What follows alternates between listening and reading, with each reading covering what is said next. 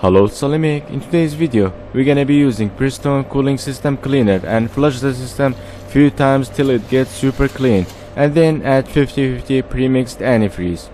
So before doing anything, make sure the engine cold to touch, because when the engine at idling temperature, the cooling system will be around 90 degrees Celsius and it will be pressurized. Looks like the engine been running on low coolant and losing coolant, and I found out the leak right away.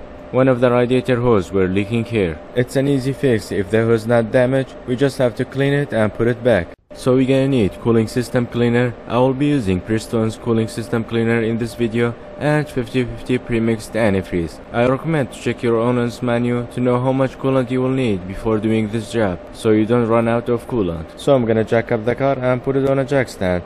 That way I will have more room when draining the coolant. Alright, drain pan under the car. So we're gonna start with removing outlet hose of the radiator and the inlet hose of the radiator. You can use the drain plug, but I prefer removing the hoses. It's much faster. So here is the inlet hose of the radiator and here is the outlet hose of the radiator. With a simple brushing and using sandpaper, it went from this to this. Now we're gonna use a garden hose and let the water come out till you see the water is clean. And then we're gonna put the inlet and the outlet hose back. And now it's time for cooling system cleaner. A bottle of cleaner will treat up to 3 gallons, so for small engines 1 bottle is enough. So for light cleaning, run the engine for 10 minutes, and heavy duty cleaning, run the engine 3 to 6 hours.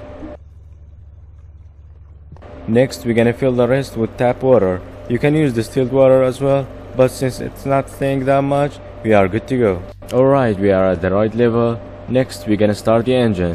I'm gonna let it run for 2 hours. Okay, it's been after 15 minutes and the engine warming up. After you see all the bubble came out, we're gonna put the reservoir cap back on and we're gonna let it run for 2 hours. It's been after 2 hours. Now we're gonna turn the engine off. Next I will leave the engine cool down for a few hours so we can drain the coolant. Alright, the engine cold to touch. Now we're gonna drain the cleaner. And here is how much it cleaned, and there is some still left in the reservoir. Next we're gonna flush the system with the same procedure till the water comes out clean, and we will be sure that no cleaner left in the engine. After 3 cycles running the engine with tap water, it finally cleaned the reservoir. Next I'm gonna use compressed air to push all the remaining water out. It's not necessary, but if you do it you will have more accurate coolant ratio without mixing with tap water. And finally, we're gonna put the inlet hose of the radiator and the outlet hose of the radiator back on the engine. Now we're gonna pour the 50-50 pre-mixed antifreeze in the radiator reservoir. You don't have to use distilled water with this, it's pre-mixed and ready to use.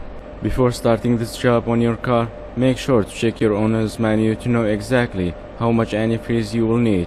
That way you will know 1 bottle cleaner will be enough or not. Here is the 2nd gallon of antifreeze. I'm gonna fill it up till it reaches max line on the reservoir.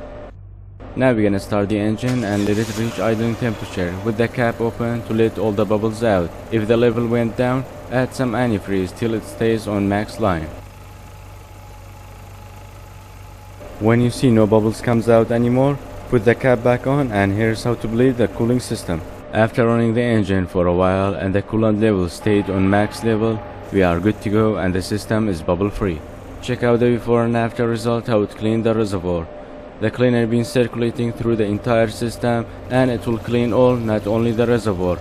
But the reservoir is a clear indication that it worked and cleaned the system.